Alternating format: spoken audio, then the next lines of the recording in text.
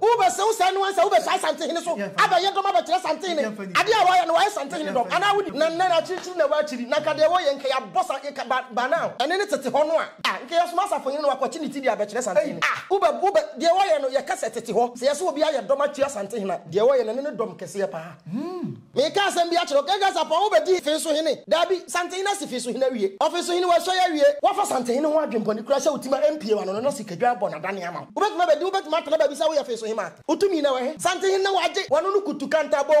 wanu na ma wo yakutu no am wa ya kantan na wo jimi so wa san hwehwa wa se ma ba ese bo ye ko jama nsa a na di nkla kosopiri odi mensam edi kira something a ye soma adoma ye ko twa di nkla ti di free jama ya ye de ba ye duru time mo etre ni be free third time offense wi afi na wura nsuo no ko ye di nkla kosopiri ti pie ye eno ne sa na boss body no eno so ne man hene bo this is something na bo offense man hene Oheneba Media for Efremu. I have a say media royals. Media mo adehye no. Asiebana, Entasemana. Amamlani amani emu dwumadie. Oheneba Media betenete. Enti amanfo muntie yen. Muntie na nyado.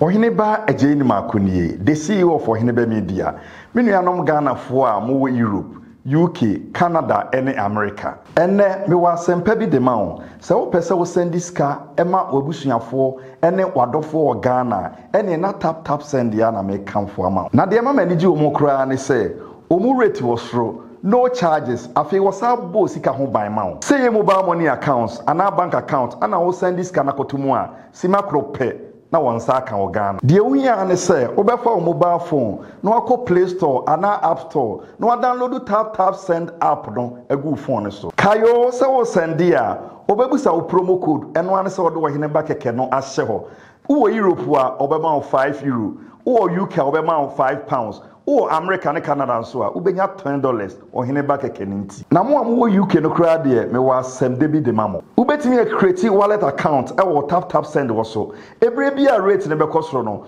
O dia de se ube save ska wo ho na ebre pem no se wo Ghana no ba bia wo bia no na wo de wallet account no atto de opese de to bia. Tap send papa no. Ebusian forma we na kwaba. E mamo atenase e wo Oheneba Media eso.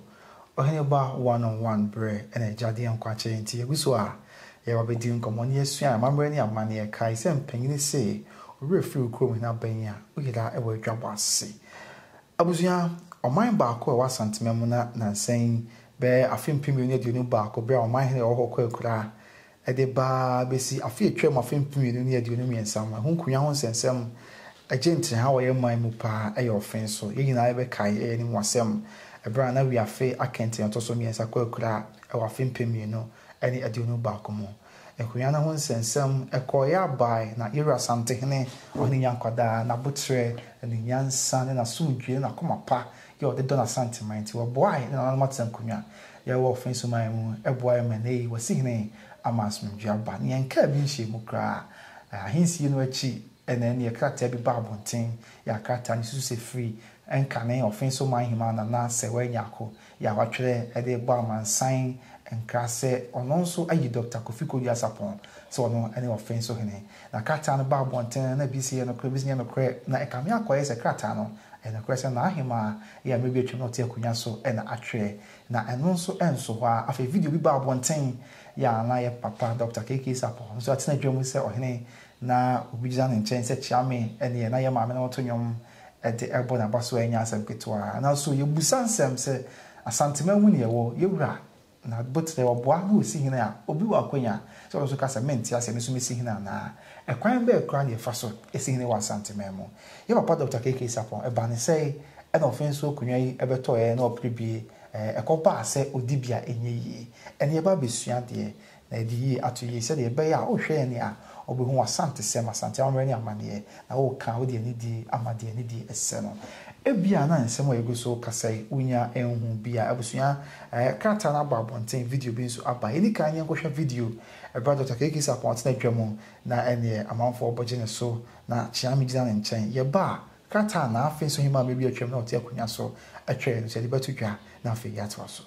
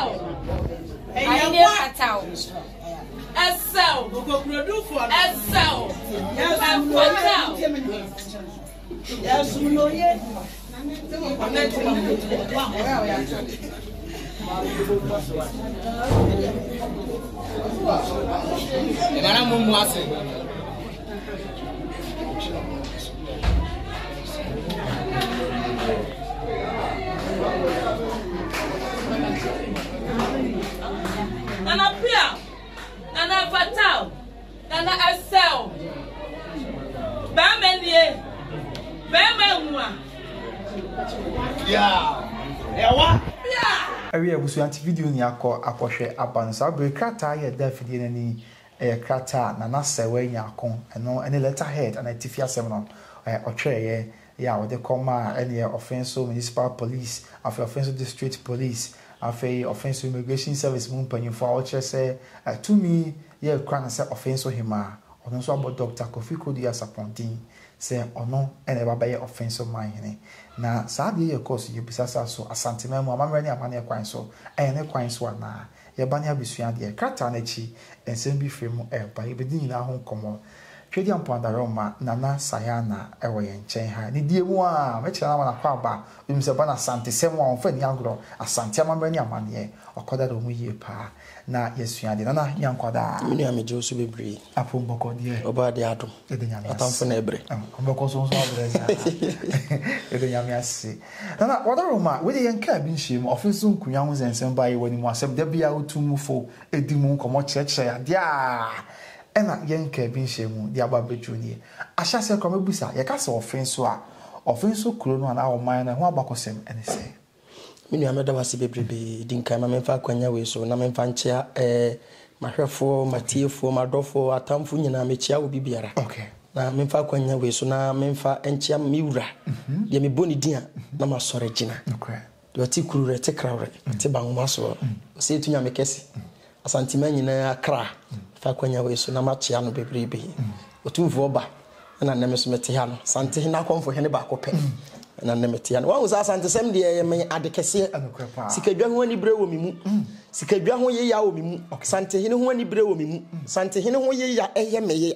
me so ya ehye mimu nti me de ade biara ebeba se free atifi apuye anafo ataye eba bia ne ye gitai okay saniti a watwam ne sen Offenso nsem ye nyina nim sem o Ghana ha kwan ya nko Offenso konwasem se biebru se benya do sante hina botre ni nyansa ani se biebru se benya do nyamesuro e woni mu ni nokora ye urade bu ni manti akonwa no nkayira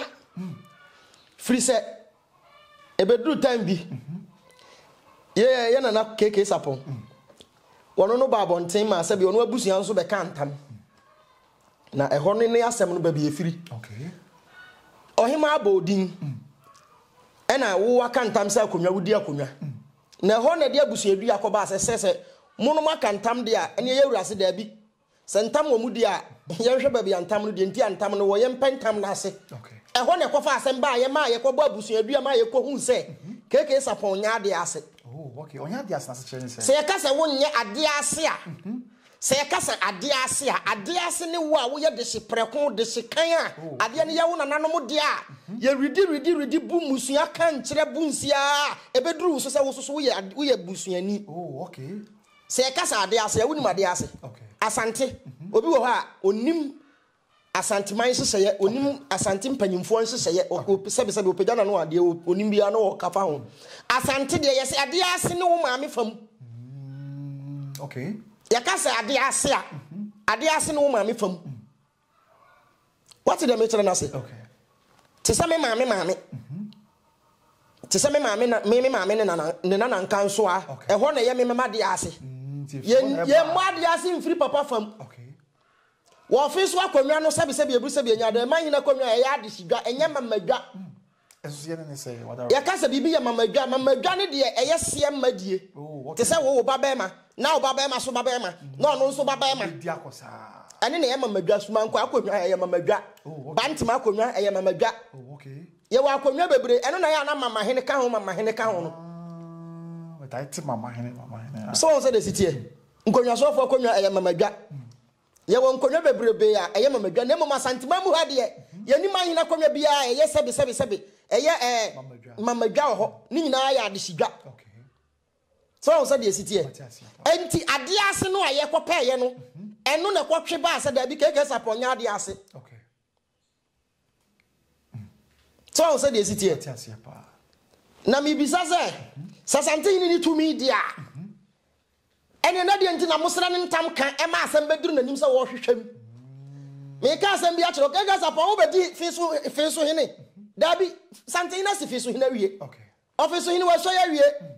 wa twim pomponsu ase bibia kire sikadwa wa twim pomponsu ase bibia kire sikadwa chi bibia wa twi bibi ase bibia kire ni wura ase bibia kire santeman asa feso hini bia ntimi mabiem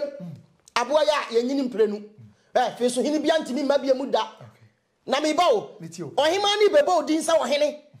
na wo wia wakotokoto kura akwakoso ya na wo betwim pomponsu de dia beso ya bedi feso hene no na hima kire se krata no mo wo se sadia na hima no onye feso hima oton Offinsohemaa be bi atwam na wo Ex-Offinsohemaa say you na na masa wanya akomini ne papa mini ni free min kwala abrem mini no free mini no afri min kwala abrem abra na obakwa ku free so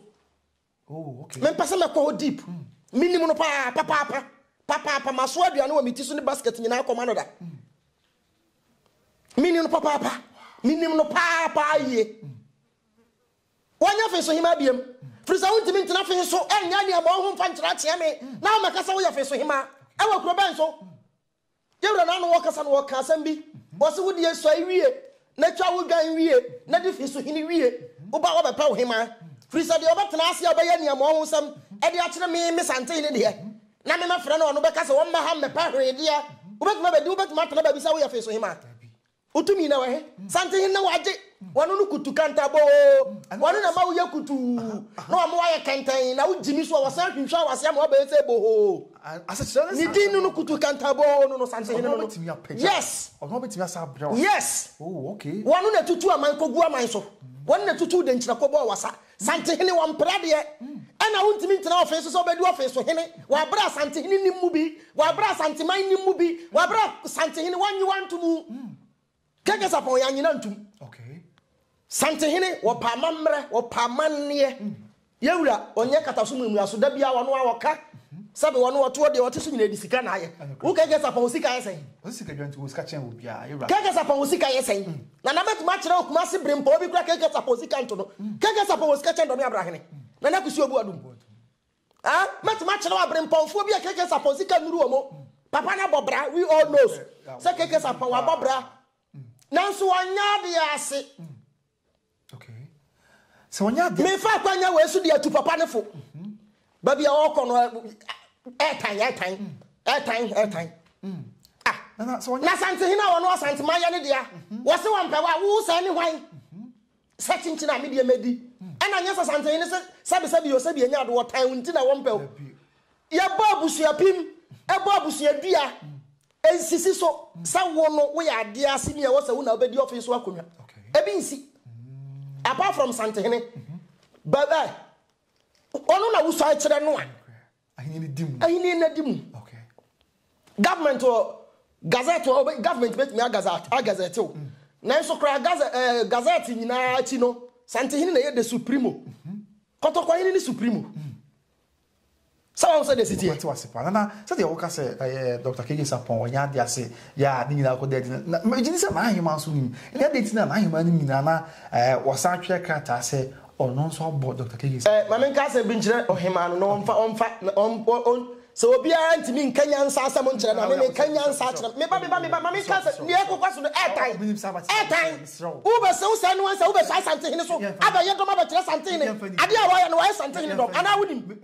na chichi na wa chiri na ka de wo ye nka ya bossa ba now ene ne tete ho no a nka ye so masa fo hene no akwachi ne ti dia ba kyere sante hene ube de wo ye no ye ka se tete ho se ye so obi aye dom a kyere sante hene de wo ye no ne dom kese ye pa se kase obi aye santehene dom obi aye santeman dom se wa aye santehene dom de ane no aye santeman dom frisa santehene o kana no waka sikadwa o ka sikadwa so de ane no waka santeman frisa santeman ye kra ni sikadwa What say the city okay ebe duru time bi bra me be kai feso hima asem bra na wi afia onya ne ba bi ko ye woni ne de tentam so na nko wo pa na yi na firi ahima adwa so a odi dwa to akoma na afia ko bi se wa mpem santen ma wonya ne ba bi kro mama mama yan kansem o e mama mama yan kansem na nsem wo ho sam da ya beka ya nim so frisafia o ya tra ho okay what's na ha ya nim dia ya ka ha santen pa ni pa wo no wo se me se won ka se wo bi se wo no wo se me se obi a won kamera wo ka tumi asem what do you mean won wa yi ne hina wie asira ne kose okay amane hina ko so ya kira manyene na me ba o keke Sarpong na no video ye ba montin uja se hene wache ame hene wa ukonja wa bonten don hene friso bedru kuma se ya onye konti hene wa ya bonten don hene o wo fenso na ye konti hene ene uja se hene ene ubenkum hene unifa hene se woni mu na no mu nyina be side na nim wa mu ko tena se ma ni side kira wa mo Womo ko transi mani de banawura asa afra ko sai kire mo ofenso afra na kura na odi sai afra ne banawura asa okay ya ko jama nsa ana di nkra ko sopiri odi mensam edi kire sante hene aya suma adoma ye ko twa di nkra ti di free jama ya ye de ba ye duru time mo etre ni be free third time ofenso wi afi na wura nsuo nim ko ye di nkra ko sopiri ti pie ye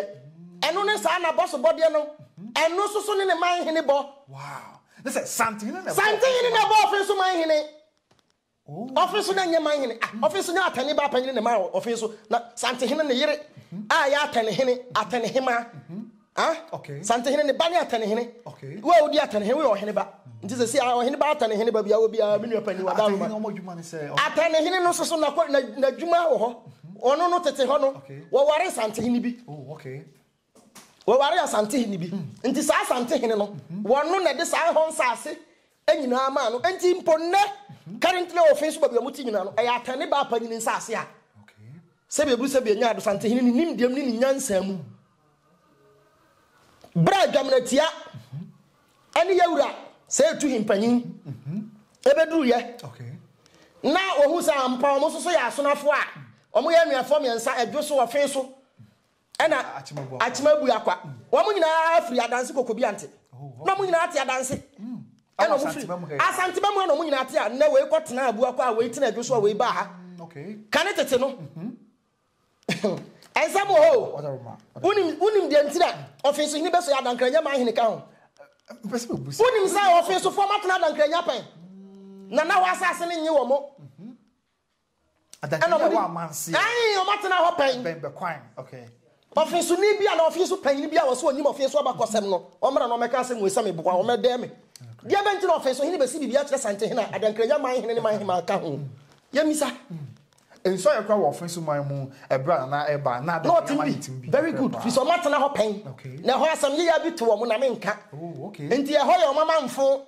enti che so mu adankranya no makai ya okay na reform to asem bi sante hene ni bibi o sesa ne pepe ni nyansam ni nim diem na butrem wow wo sesa ni bibi pepe ade a ohema na ye no eye dom ye na opeso ye sante hene no wonti me pesa me ka kire na ma sai wo nya akon se ofenso hema da day me ka kire o pen sai wo wonti me nya sante hene dom da wo sai ne wan so ba ye sante hene dom wo sai ne hwan utumi ni wa hen okay ade ba ye nko na wo de wo ba ye ba nko na wo de woni so hwe ya de na anu de twesa ma misro David de wo ye no ya ba yisam ne de wo ye no pisa pasa wo di wani ba si sante hene so no no ade sante hene wo no de na botre atwehwe ma hu se sei ne da no de ato wo se me de ma sorry aba ba ye nkata wa what do you mean by this ade nkata ba nante ade misro abayi asem ne misro oni di ma wo ye mpacho di ma me ne ye no mi hwe sante hene wo munnim okay koto ko ni wati ada de so ebu asinasa Santehini otia dade so ebu asidasa mi kire mu sen wono oye dade aye mo ne kasire oye mirikisi aye ntimi no aye friend sensa mampo ya mo ne chem so Santehini ya mo ne chem so yan kanu sikadwa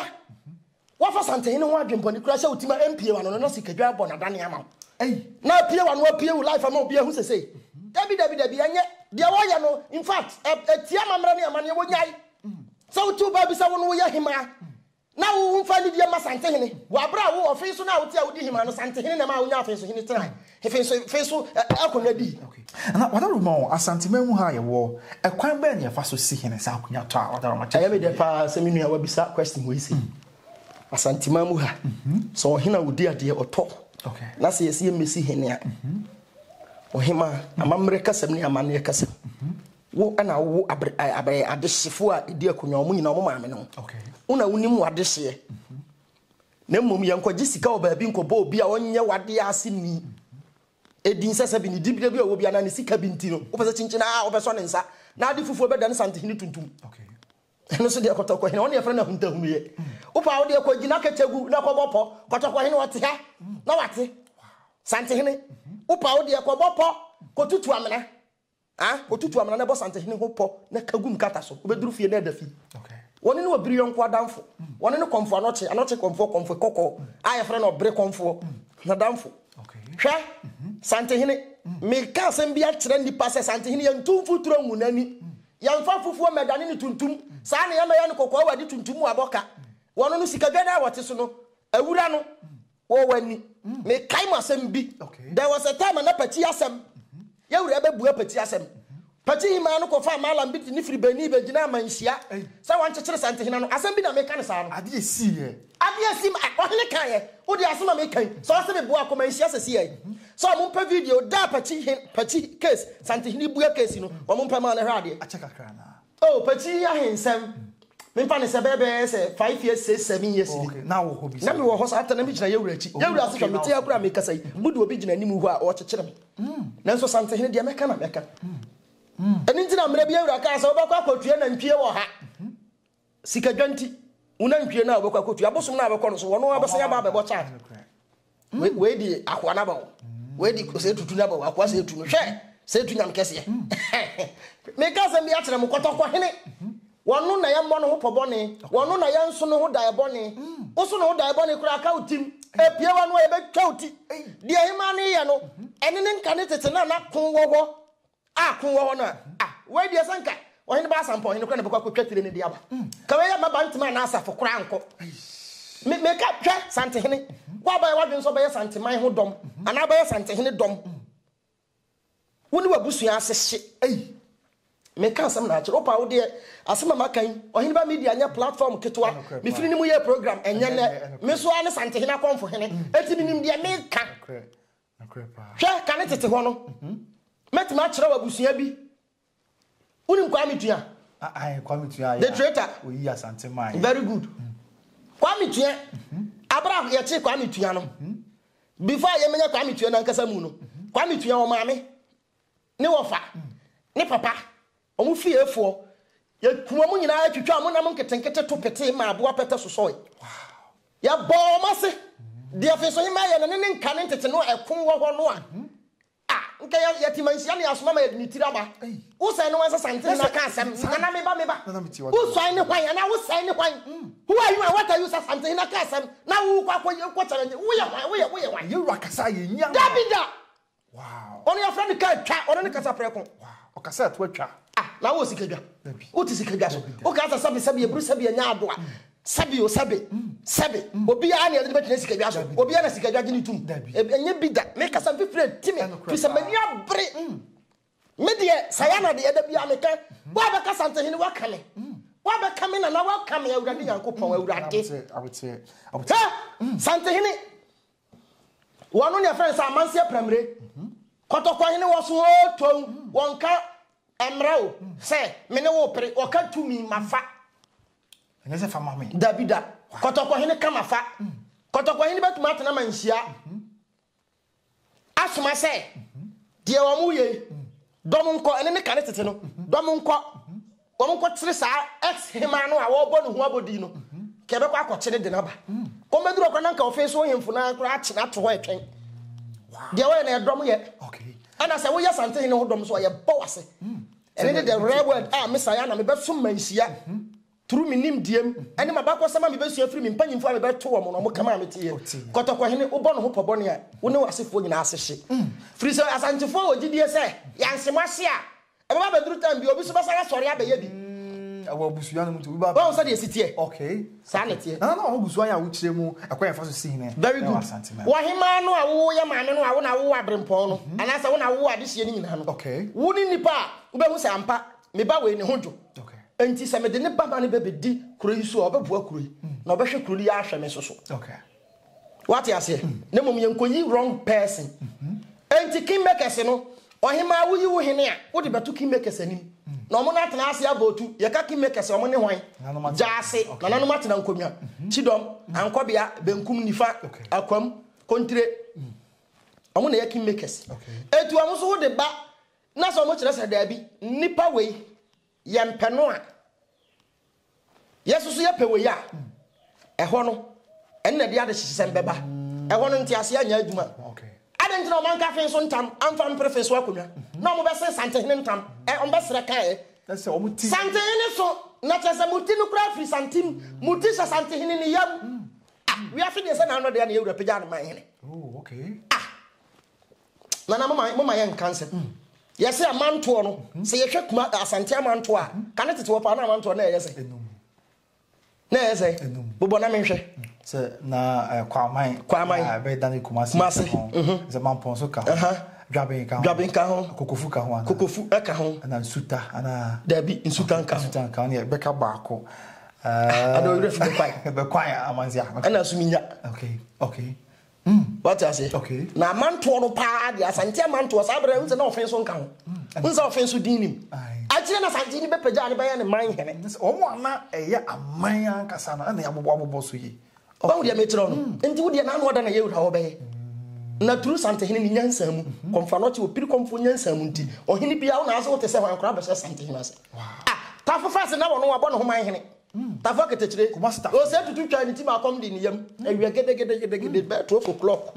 no mo bobena wow hwa sante hene no amo ne ya sa de no mo hwa ni ye o keke sa promisra de ya oduodum no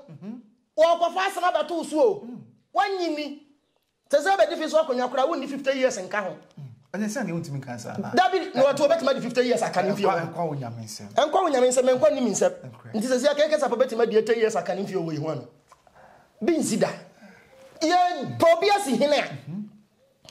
yetimi wo sadabi wei ewo yakonwa no twotwomtwo yakonwa no mu pi akonwa nim no obi tim betna so sentimi di bese almost bese 80 years no crepa so na dwaben man hene akosa konwa so one say the city yes no crepa enti no ehwe ko ekusa po asante achima koko odi akonwa na che pa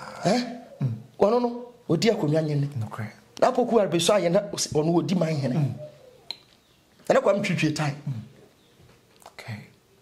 enti no ono kra de offense de na no de ya enti me fa kwanya we so aka kire me wura keke Sarpong pen say ate a wo ye no onhwe ye me de me mama no entira no nya ne kasetia ne mo me fa ma ne kwan amamre kwan nyansa kasa atwena adwen asi bibi so say ade na wo ye no wo de no me beto na busua so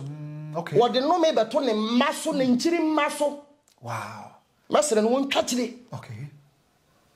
now to da mu defense hene na feso hene edi no dem now to osa wo fra ho so feso hene now you akotokotokuro now di asai e wa da mu no hall wa why mom kotokotokuro no mom ma no se mpomponzio re no an kotokuro ana se mpomponzio tumi wo mu dia dia ene na tumi ni yesante hene dia enti wo menya ntwe okay dia atwe ne dia asai atre sante hene feso hene asa na dwam na kenti otoso mi asa ebi ni babia biam asa okay onu ne ani no onu na santema ni no onu na government asa gazette no na no me bawo okay adenti na waka so obekọ aprobo e office ma mu no wan kwa ma yanhwe municipal na se dabi dabi asantema nya wo dia office ni wo na se assembly no omko wonni mamamre ni amane se asanteman santehene dia dia santeme kana MC ni kata o kan o se dabi asembe na wo kan na Ghana ha asembe na santehene be kan obi betima twen agud wa hu bi da dabi waso no won ka sem wo Ghana ma court biara na sike dwante ase okay ade akosi broni kura be ko atu ni moja egu antimi anhunu ba bia e faaye asante mai dane kosi broni kwanta wo de wasam be fro sante hene ana ma say wa peba bi why okay why na why no ama wayi wani mpisa wo ye domati asante na ensi so nana whatever mo me de na minim say nka odi nyansa kasa bi bepem kotodwa bi akobu atira sumi nyaman hene mo dwabe mo ama ya be sibi bi atira yewura be pache wa ma no ama yewura adi sabi na be sabi ebu sabi nyado na ni ato bibi ama yewura ahwe bibi nti nyanka wode afiri no na de wo ye de watwanto masinibo na wo ne asante bai na anya no wo ne sante hene anya de ya wo ne sikadwa anya wo ne asante man ye no ye nyina wo ne anya ti nyina na me ka se ba kire ne se nipa wo hye ne kutupa wo ye ne duodiom no wo soma ne soro na wo behwa na se atwede wow nana Offinso ba santeman mu yewura sanananom hia wo manhia santeman ka so ne ade a Offinso ne twaka akasa wa santesem mu ne de wada very good Offinso oye man hene a okay sante hene o tenase ha santeman hye yemu ne nsa nifa ya wa man hene atena ho oh okay ne nsa benkum aman hene atena ho na chi aman hene atena ho na nim ntentenso aman hene atena ho okay ye ba Offinso a Offinso ye ohena ono wo nifa fam nifa aman hene no ye boba o ka hu bi na mama po hene ya dance hene what you say okay ti se ye bobo nifa aman hene Offinso o nifa aman hene okay ebra Offinso hene ka hu bi ansa na jaman adinkra kosopiri okay ebe santefo etimi ko twaniti adini firi hode ne ba enti se kase jaman nyina ye sante hene dia sampanom saa ko kabontuku Côte d'Ivoire bawulefo e wo nyina ya santefo e ho nyina ya sante hene dia kwame nkonoma na ya sante man abro na nso wontumi so ya sante man abro nye na wawu awakoi asante man na so ntiase te bia sante man na so ya sante man enti Offinso aboa e pa bra sante man ni jaman okon no na dinam titititi pa okon ye pa okay Offinso abentia ye bono wo Offinso eye jaman sa omukoye no eho na ma Offinso nya abentia boss say asante ye na wiafe ase o wiafe e be mo wa ko papa eye Offinso abentia eye kunum jaman kunum na ma asante hene abaso body oba ye ma na fena ye ma ni sika kokko afena kire say ampa kun no mo kun ye no anwanwade a wiafe eye de bo asante man sa abre omu twa atire no wie ya omu kun jaman hene de grako so piri wie ya ye di tiba ni tiba tot asuo time etira ye twa moja wani mu no na kasa se wono wampene ma ye mfatire no nko asante ozi etire ne kasa jaman hene no na wa biyo enya bosom takora ankasa kebayire sanya bosom takora pa kebayire bosom takora no otano bo ase atanofo e wo wiase nyina papa no atano e wo bosom bia so ye tano bia ni tinu no tina tano bo ase tano akokora sikadwa very good up to nani na tuo bodom yeah no kre pa na say obi frame ya wose na tachi kumase asantefo ni tachimanfo ntokwa na mesimasa uni dia okeka jimisam ne dia okeka no sante hene ne wofa nim pompi ene tachima man okay kotokwa hene ne wofa nim pompi ene ne na na meyo ohena meyo ah we tachima man hene okay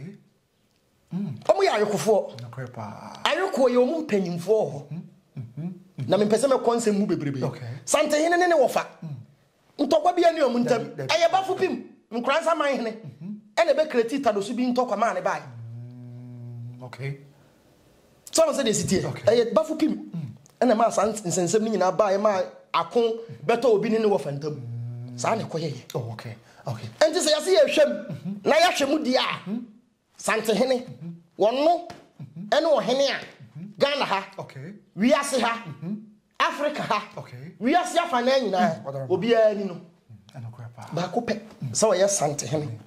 sikadwa so asante man so nti fe so man hema a wanya oba bi kuro yi mesere wakwa mo wani enka wahinam so kofi Sarpong so so betena dam na wadi man hene de a ene ya mesere me enkope kotokuru mfa ma na kreti 1 pon hene na kreti wa udwabe hene na kreti wa man hene fo na mo asante na se bia buru se bia na kreti wa sante hene na fa ne tena dam na wo be swai se wo be Offinso ko we na be di so hina na wo ko Offinso foforo bi obokina entimi ko papa we pa obi a wa ko school awonim die say No, because physical, because Pimpomponzio, Echo Cycles and Hini, now I say a banana about Piaco, so say, who crowd, so glad to send them go back. There be any old member. Ah, that be no be our Sia, yes, I cannot grow, or be a well school. Okay. Dog the only said, oh, Nahima, there be Nahima in a dog, and I will crowd to a winning. Said the Nahima on one papa again, do. Now was one of obeying as Yakuno. Okay. He said, I know something, but me come. Oma busu ya pra ofiri mu no mo makonya no hu bi da se woni ma me ka tira mo ne esusu na so yo e kosu na so me se kotokwa hene pa hwe na no abodom hene na ye wura turu no wa ntwana se fo mfira konwa no fi so hu sa wa di akonwa na bro na se obi obi so wa busu no mo ankada che bi wa akoma pa o ko betimi dia bebo aman no enti me ka tira ne se dia wo ye no wonyai okay fi se na asefo no a wo ye se Ashia yamfo se kwakwa bo asefo a ono mo eye saa no nyina no mfa so obi ani so firi se mo na mo ahwehwem e na mo amakobo magusu adua ese santehene na afo so obi nkodi o mo ama no asema mo beka e na abu abom anu asema mo beka e na abu di abom okay nana wadaroma wakasa yie pa ye twato na ye kro adehie free offense so ya ensem ya bebe obetie we go akwanti obetie say na feso man so yin pa ofro ya bi ama ehu bi abom de na oka kakra me de ka tro offense fo nyina na say mesere wo nyina say offense hine foforo bi an free ba bi ama bi offense hine ani na we afi akenta ya dwame na akenta ya to so mienu asa offense hine bi ani ba bi wo so ya wi watwi mpomponsu ya sibi akire santiman wasi bibi akire kotoko hene wasi bibi akire kuro twaman sabrempon de bembim de bembim asa enti obi ada wona ofenso hemfo he asem bia nsi ho obi ba hihye da ma di hena mo ane hye da mu ni no ntokotokuro nsai emfa ne ho sante hene na yesom no kotoko hene ne ani no ko se ya ne esuro no ebi ni ba bia biem Matia nana yeda sepa me so me da wasi bebebe wada ma na ye wi aye ko edi eja ye nko sa akwa me dada ma me de kitwa bi na etwato comfort Sayaana ne mu ni me dada sante hina comfort hene me ma duro no de me srem me di kan akan no pupula pupu no man jack man masa man pass man entra mo bi me di o yiro amon for yes at 3 years nka kire mo ha e be ya me de at 3 years at 4 years ni akokora wa ha nko baba be di aduro no ko dance ya de akire mo wase nana nka papa kwa brati se me de se nka banchi da fama ebo chi se dia una na ma ya akokora boni hwe pupula pupu me ma duro no asa me so bo wa no bo wa mfono ma gogwa ba kon gogwa ni hu jai pupula to aso me ensa masa wo yere ba chi so wa fa lawyer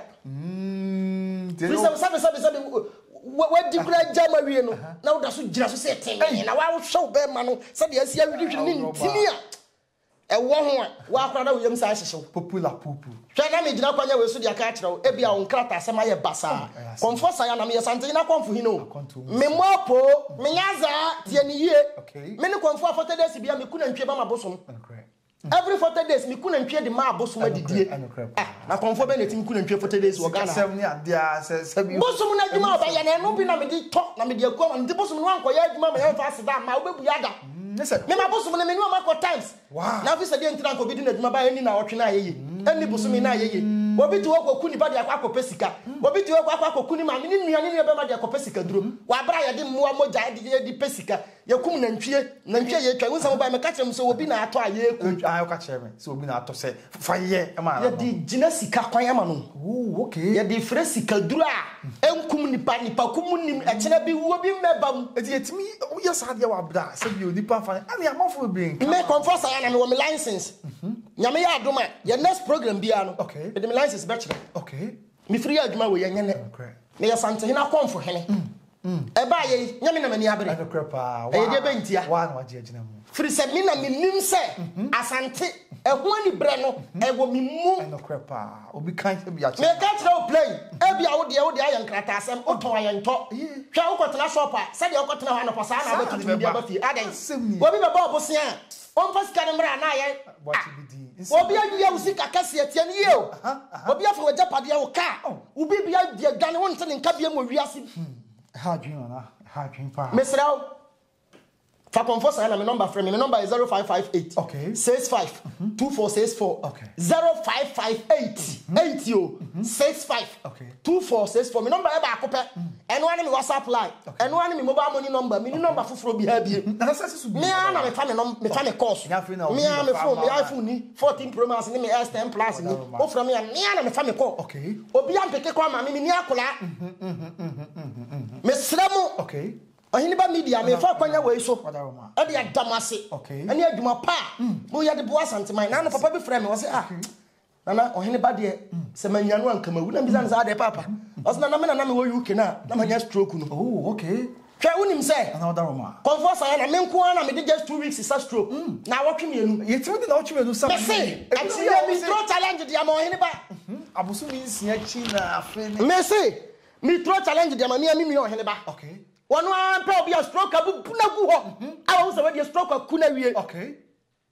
Na what na me ne nko agreement. Jensen sign krata. Na me fa ma duro ma no ba bi obi no just 2 weeks pe na yen hwade. Na secret ni say. Secret ni say confirm Sayaana. De ma boss ma kire me mi di so. Oh, okay. De ma boss ma hye sama me mi di so. O nya de bi me nya de be kwa fa problem de abre na nanom. Na obi de adwuma ba o man koya ma ni nguase ameka me. Me te sante hinete. Me te kotoko hini demu. Me te kotoko hinete. Sante hini nti na me ti ba bie. Sa di no. Me ntimi fa tuntum ameka ho. Kotoko hini ya nwirasa. I don't say what I say nwirasa. Nwira nyina me ensa. Tina tena se nwira ade ya nwira me ensa. Nwira so ya ade ya fifu. Enti se se nwirasa de anye na ya fifu me ensa aka bom. Tina o ye fita. Enti me ntimi fa tuntum meka ho. Dabi no de. Me ka tira o se bia wo so de no eye twere. Okay. E twere de na wotwe. Hwe me no wo to ntia. Sa wo de wo ba wo yare twere ba. Sayaana maso ye. Sa wo wa ha, sa woni ha. Me di maduro ma na de me twere wo ya na pepepe 1 week. Sa twere de ba bia ma mo fa me ko police station, mo fa me ko dampare ho no me twere. Wow. Na wotwe. Me se yare twere. Yare twere. Epilepsy. E twere. E di amanfo nya. Me se e twere. Wow. Bra man fa oban se da mu ntupunu. Ma mo fa mu nua no se da mu ntupunu. Ye di wo mu sie, wo mo fo mu pie che se. Minimum sama metete. Ha. Minimum ma me bi wa brochire. Atwere nti wa boka almost 7 billion. Hey. Esrema konfo ni bi na age ni sika.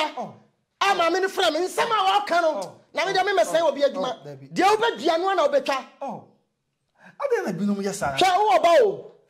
Me nua no ma konfo malamfo asofo. Mo wa ma. Uzan obi nipa no odome wudi aduro ama so kura oba bi ye be kɔ no so. Ade abaye bia be bu atan. Ade awia so baye bia be bu hu atan. A kire twede mpo kwa me be se yi adom. Ade nti na mo de tuntum afra fufuo. E twere nti ade asaya na me de na awotwe na esa. Me saw yare na wo to abeda ase wo mpe wei. Wo kwa me akwajo 7 billion. Abraham de aduro kan 1 week wo to na mo de ase da ba. Wow, wo de ase da be pa. Mo mpe we de be na mo pe. Na ene ade wo de na se mu da ho wada. Me say yare atwere me so 1 week. Wo ba me mama wa duro de na tere 1 wo ya ne papa na se 1 week. Wo twere no se san ba bie ma Sayaana mani abrin fifiri etene ya wuntira. Ma me papa me say e twere eye honhom yare. Anya yare bia e wo mojam ne akase bi wo mojam ntina wo wa wo ba no so bia ba no so ya to de ma abusua bayi bone honhom bone ana to twere de ma nipa de gina so de sen nipa kwan de sen nipa ye die. Okay. Ye hu akwala ne ye die ne da ache na ya sen no. E de be na to ha o jima me fa me number fra me why me wo Ghana me ni ba bia kwado nkokurom adweretia me se me ni ba bia wa wo soso ba bia bodam wa wo ba bi no nsa won tumi nyai won mu wi tramo awurade nyankopon me de bantia ye di bantia di wo fufuo leaves and me de sadam awurade me se me de bantia ha na sadam ba bia wo biara ha me se edam etwere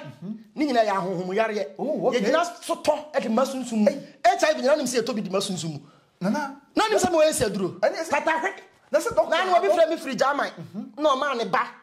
e free tuobodom e ba ha beje ye no east tuobodom no ma ne ba no ba ha ne ba beje de ma ne papa e de me no kasai oba ha obeto aduro na me se me fan se for month mu na ye koi me gro ba akono ni Wednesday no de beto e me no tie asesi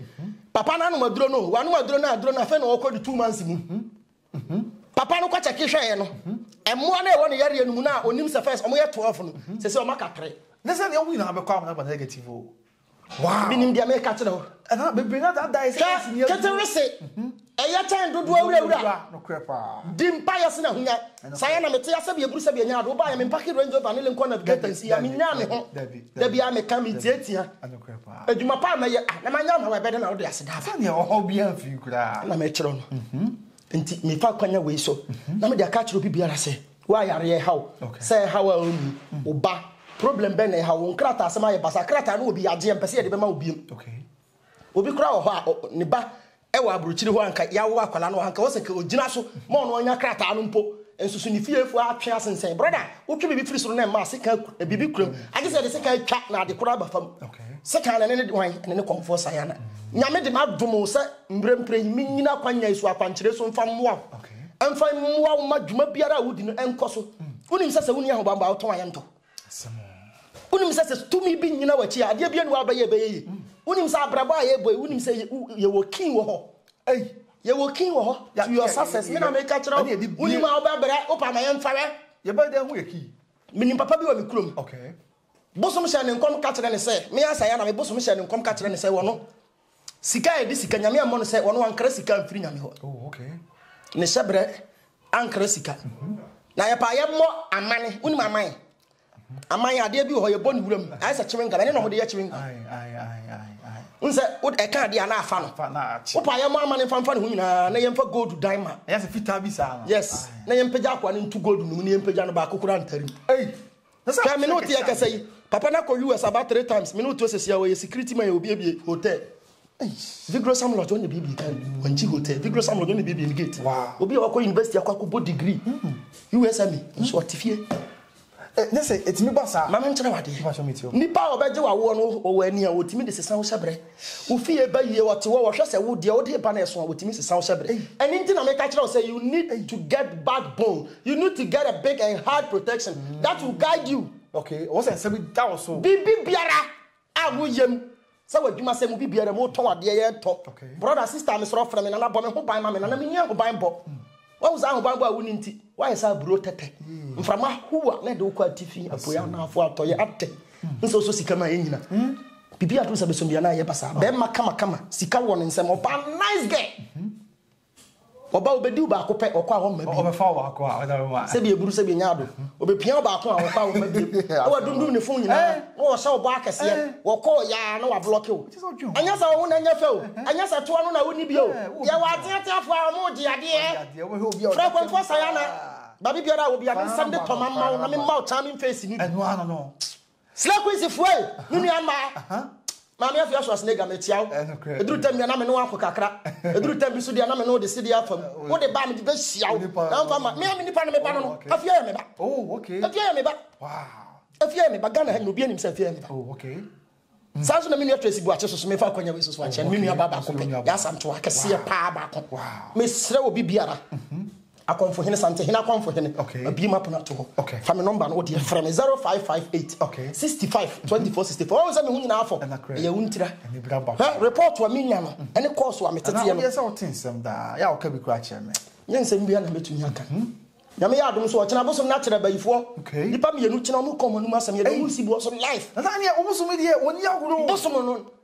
ne party pa ye bayi kire ahobampo adwuma dene adwuma aye takotak wa ye wu adwuma obi frame se sia James make my friend wo life we so ebia nipa no na mpentia o wa brochire Germany ba bi mi modin me kra me nim se Stuttgart kula wo Germany da wo Germany Stuttgart nyen bia na metimi aka na dwuma 2 days pa na ye bona ba me no ka say o pesika se sia asem de adase wow enro ya ba na dwuma okito obi documents no de ye dwuma ye ba hwehwe mu yeso honko onye na dwuma hey was wow now you got a powers wow no one dwini no dey ntina so mfa number na mfa na woni dance okay fa me number na frame 0558 65 24 64 okay me kasa nyina ba wiye if akwanya we so na me de atia me wura biem santima wura asebre amponyi no ko kira man tutu okay mi boni din kra na hwesa we so was na awo sante ni de san ne ho ye ya Sayaana ye ya ni sina mani abere no obi biara wo hwe me de o se ne bre na daje me dana se Dr. KK Sarpong utwe mu nyankopon soro ye pe unya san kwen so hini ni da okay me ma sha obo opa o de akotu wi ase sika nyina agu fam unya ni ene je se o pese wo si wo de wo sika de a se poda ho ti ko hunu nkran hene na ko chechire poso na chechire ofen so foforo ni ofen so na di wo hene ho nya sa de abedi hene no dem sa mashallah kela se pa yo me da masi bebe abusuati na Sayaana na watene nka no o adwuleti akwabere mamponten adwuleti akwado nkokuro o se nye no enti mesewa bia wo bia faka na wofiri mampon adwura ho na eba yaji kwame danso no atebubu amanten dia de hia no so be free number ba ko pe for number no wo do aboaso na be branch na oba adwuleti na pipia na kwa betimi ama ya bi hia no simple awie for number sisi a ye ba ya dipa don bigu ha ya obina omo twen agye yaresa na nso abusuam ho donti na atore bo ase de bo ne ye be kasa na won so wa chichi no chichi wa chiri omo so de ahuhia ti obi a osa kwhwe mo makanyina na bibia wi me so fa ba ni sisi a na de owo mo ho dadwene na dadwene ko bebo a ama bibia awie yi eni nyina besi e wa ha say tap send at the above roofing the guitar business entrepreneurship and afin so Oheneba Media Institute na so yasene e ma ye din konfitwe ebrewo din di kwabona usu ebrepami tap send no ma me fa sem wontwam tap send na yo ana nya sam kitwa tap send yo hwe onfo Sayaana me follow a bia o follow Sayaana okay me follow a bia o follow onfo Sayaana me say you tap send I see the entire me di ho dance ne say wonim say wo send this guy unya bonus na na ye de and no be send me sika kanetete no a no mo di zipay ti me send me nso zipay ni sika na beba na so ate amo the remittance one hwan send dia sika na beba na so ate nanso tap send din ko ade amo the send dia percentage ni ye pepe mesre me follow up dia ade say won use tap yo ka wasem bia me say me follow up dia you should tap send na jiatum na that's your that's your that's your nya ti ni na ewie ye ho no bepam ye be hia nyame enka mo bye bye Eba enchansen papa ya de boda so pa de a eno ane adabo roofings en raste resist heat anafe ensan feeding so na ni premium color materials o de boda so nti o ma warranty mo arishimu se wo pe adabo roofings e wo kuma se ne mpatamu a fo ani kire ehwa overseas junction e wo enkran ene ne mpatamu so o de wani be kire Pokuasi station wa na ni main factory de e wo fancy a ebe mupa Fre Adabof na ne wo mu ni dwa esanse se fa enchansen papa ya de boda so pa de a o mu ni kenkon obi ani ho Oheneba Media for na efremu ayebo me ani se media royals media mu adehye no aseye bana enta semana amamla ni amane mu dwumadie Oheneba Media betenete enti amanfo mu ntie ye na nyado